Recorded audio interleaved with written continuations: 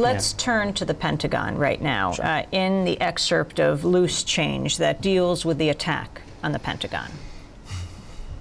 Might have appeared that way, but from my close-up inspection, there's no evidence of a plane having crashed anywhere near the Pentagon. The only site is the actual site of the building that's crashed in, and as I said, the only pieces left that you can see are small enough that you could pick up in your hand.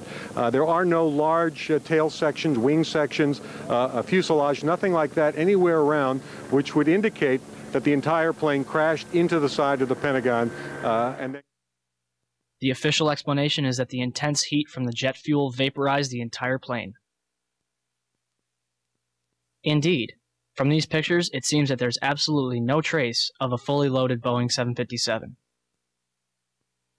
But if the fire was hot enough to incinerate a jumbo jet, then how could investigators identify 184 out of 189 people found at the Pentagon? The Armed Forces DNA Identification Laboratory, which was responsible for the task, was also responsible for identifying the dead in Shanksville. Keep that in mind for later. So what is a Boeing 757 made of? The exact details are not public knowledge. But what we do know is that Flight 77 had two Rolls-Royce RB211 engines made of steel and titanium alloy, which are 9 feet in diameter, 12 feet long, and weigh 6 tons each. Titanium has a melting point of 1,688 degrees Celsius. Jet fuel is a hydrocarbon, which can maintain a constant temperature of 1,120 degrees Celsius after 40 minutes, but only if the fuel source is maintained. The fuel would have burned off immediately upon impact. Therefore, it is scientifically impossible that 12 tons of steel and titanium was vaporized by jet fuel. Dylan Avery, the narrator and filmmaker of Loose Change, a film that is getting tremendous attention. Millions of people have downloaded it. Dylan and Jason are here in New York in this weekend of the anniversary, giving out thousands of copies of the film. The issue of the Pentagon, David Dunbar, executive editor of Popular Mechanics. Well, the clip starts with a red herring, claiming that experts say the plane was vaporized, which is untrue. And in addition, in our book, and I believe even in the film, there's evidence of debris on the lawn of the Pentagon. There's plenty of debris that's been found inside the building. The largest chunk was probably the landing gear that punched through the C-ring to make that 16-foot exit hole. So there's plenty of physical evidence, including the flight data recorder and forensics that were done, that there was a 757 that struck the Pentagon. And I'm still waiting, after 5 years, to see any physical evidence of any kind that would indicate that it was a missile or anything else that hit the Pentagon. Well, I mean, we've been waiting 5 years to see clear video of what actually happened at the Pentagon, and you guys are coming on and saying that you're experts on the fact when nobody has seen what has happened. You guys claim to have seen, photographs that have been released just to you, and I want to know why those haven't been released to the public. What photographs have you seen? I am not coming on this show and presenting myself as an expert in metallurgy or structural engineering. I'm coming on the show as the editor of this book. And what do? We do what you would do, Amy, or any other journalist would do.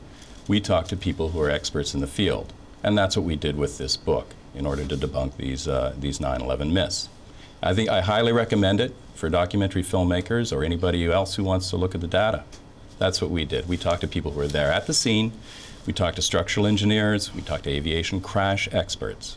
Jason Berman. Ms. Goodman, I would just like to address the fact that they have claimed that they have 84 videos through an FOIA request pertaining to what did strike the Pentagon. But the bottom line is, nothing should have struck the Pentagon. We know through the 9/11 Commission testimony that Norman Mineta, the head of the Transportation Department, was in a bunker with Cheney prior to the Pentagon strike. Now, this is the only 3.5 minutes out of the hundreds of hours that's been censored by C-SPAN. Why? Because he says he's in a bunker with Cheney, and an aide walks in and says, "Sir, the plane is 50 miles out. Sir, the plane is 30 miles out. Do the orders still stand?" Cheney snaps his head around and says, "Of course the orders still stand." By the time it was 10 miles out, it was too late, and the Pentagon was struck. That is a direct stand-down order. And if you listen to the NORAD tapes, later on, some of these people are actually tracking these planes, asking to shoot them down, and they're getting a negative shoot-down order. Why is that significant? Well, in June of 2001, Cheney signs a DOD memo putting shoot-down orders in his hands, Rumsfeld's hands, and Bush's hands alone, where it was standard operating procedure. If colonels were to intercept these planes and they saw a threat, they could do the shoot-down order.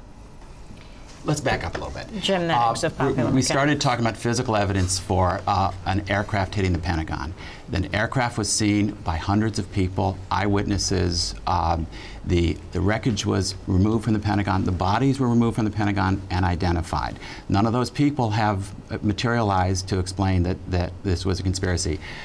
We're not a political magazine. We're about facts. We're about what happens when airplanes crash, how buildings are built. And so we're not going back to conspiracies that might have been hatched, during the Kennedy administration or other eras. But we are looking for physical evidence, positive evidence for any of these claims. Every time we get into detail on one, they fall apart. The stand-on order is a good example. If you look at the NORAD tapes, and Vanity Fair, the same magazine that did a very laudatory story on you guys, has a story in their current issue that includes these tapes, and what you see was total chaos that day. Nobody knew where the planes were. It was complete disorganization, and the protocol for how to handle a commercial aircraft was that was off course was a complete mess. And in fact, I think on September 10th, 2001, most of us would have been horrified to think that the minute a commercial aircraft goes off course, there'd be an F-16 on our trail with Sidewinder missiles. That was not a country I think many of us would want to live in. What Mr. Meggs doesn't want to address is that article clearly states that the same kind of thing were happening in the drills as what was happening on September 11th. You have comments like, "I've never seen so much real-world stuff during an exercise." You have somebody following Flight 11 for 20 minutes after it's hit the World Trade Center. And then you have Cynthia McKinney twice asking for reports on these drills, the last time in a 2005 Department of Defense budget thing from Myers and Rumsfeld, and she never gets it. And she asks him, well, did these war games, help or hurt us? And Richard Myers actually said they helped our response on 9/11, which is total nonsense. We know at 8:45 in the morning, the CIA at the NRO building is running a drill of ramming a plane into a building. We know that FEMA was here the night before in New York City for a bioterror drill. We also know the FAA is running drills of 20-plus hijacked jets going in and out of radar at the same exact time these 4 hijackings are happening. That's what he doesn't want to tell you. I also want to jump in. We still have not seen any pictures of 2 RB-211 engines, the tail section, any of that. We have not seen any significant parts of debris. And I would like to know what sources you have that the landing gear created that punch-out hole, because I have heard completely different responses. I heard the fuselage is what caused that hole. There's a photo of it. There's a photo of the landing gear causing that 16-foot hole. There's, one of the things that you can do, the Pentagon and a number of other engineering organizations did intensive studies of what happened at the building. The building is a reinforced concrete building. The aircraft was shredded into relatively small pieces. Some of the heavier components traveled farther, including the landing gear.